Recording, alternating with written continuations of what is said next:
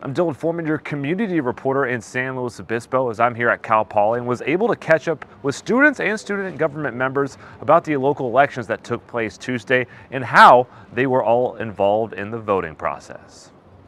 The power of voting was clear to students like Ashley Spragans. I decided to vote because I feel like everybody has an impact, and especially in a town like this, it's really easy to persuade the votes one way or another, especially with the voice of the students. According to a member of Cal Poly's ASI External Affairs Committee, Alexander Levine, it was a chance for their vote to really mean something to the local elections, including the District 5 race for the SLO County Supervisor between Heather Moreno and Susan Funk. Part of this campus falls within that region, and so a big push this year was really to educate students that they can have a say in an election that represents them directly.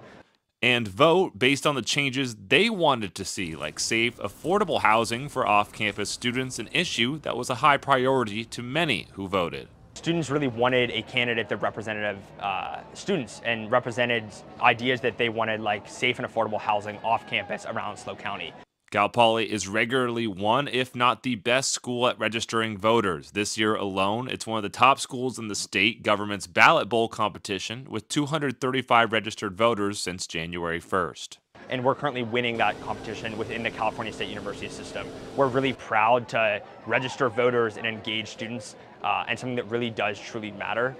On the ASI Cal Poly website, students are encouraged to either attend a city council meeting or a board of supervisor meeting to better understand the community they live in. In San Luis Obispo, I'm Dylan Foreman, KSBY News.